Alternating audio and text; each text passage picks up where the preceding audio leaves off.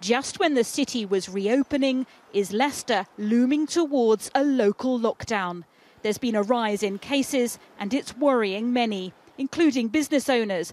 Mahmoud Adan only restarted a few weeks ago. It is really scary because we just started to open and things started just a little bit move, and now we heard this news that is possibility of a lockdown, new lockdown, and that is really a bit scary about as a local business. A quarter of the city's total cases have happened in the last 2 weeks, some of them among staff at this sandwich-making factory. The company said the numbers were small, just a handful testing positive.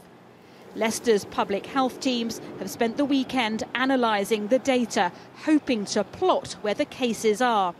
One MP in the city is already calling for a local lockdown. We need to protect lives and we need to ensure that there is a localised lockdown that addresses the problem, follows the data, and based on the data, we ensure that people are indeed protected and that lives are indeed safe.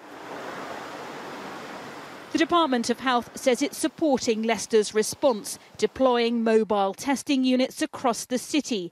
But the council says it needs the results of these tests more quickly if decisions about localised lockdowns have to be made. It's very difficult to know how a local lockdown would work.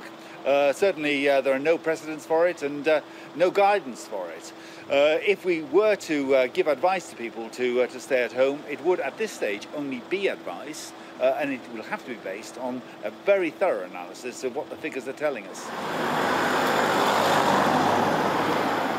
We don't yet know what a local lockdown might look like. The incident director for Public Health England said as lockdown restrictions ease across the rest of the country, we understand that tighter restrictions in Leicester will be difficult, but it's important that we all play our part to contain this local outbreak.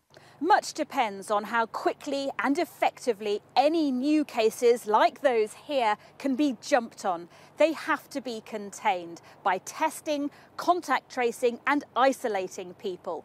If not, there's a risk the virus will spread into the wider community.